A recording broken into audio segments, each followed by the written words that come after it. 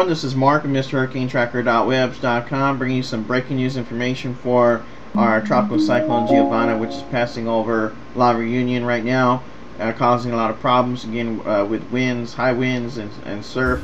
Look at this, guys. This is a massive storm system moving straight on into Mozambique Channel, but right now, first of all, it's going to head straight into Madagascar. Look at this. This is a large tropical cyclone. I mean, it's powering up this morning. Look at this eye, very well defined eye in the center. Let's take a look at the update on MrHurricaneTracker.webs.com. Tropical Cyclone Giovanna, which is probably a typhoon, should be reported as a typhoon by now.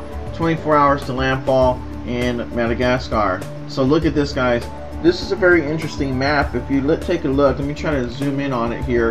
Again, we're still on condition red because of this. This storm system is huge.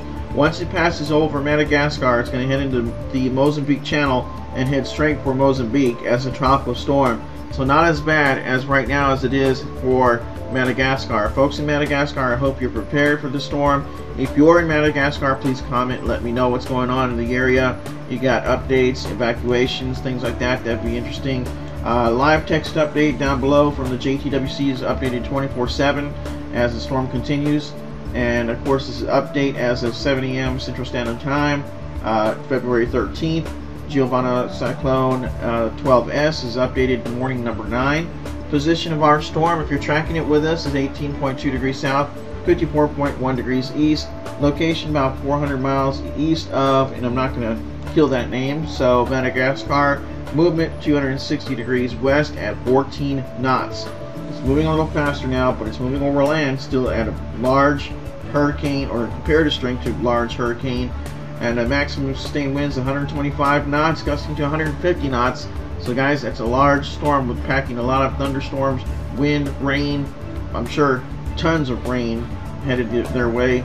Winds of 64 knots or higher occur within 50 to 55 miles of the center. Threatened landmasses continue to be Madagascar, La Reunion, and Mozambique. Maximum significant wave height 28 feet. Warning from the JTWC, next warning comes at 1500. Says here, Giovanna will continue to strengthen about 130 knots before making landfall in Madagascar in 24 hours. As traversing the island, it will continue to move across into the Mozambique Channel and make landfall in Mozambique as only a tropical storm. Not as bad as it is right now moving on into Madagascar. So it says here, La Reunion is under yellow pre-alert, which includes high winds and swells.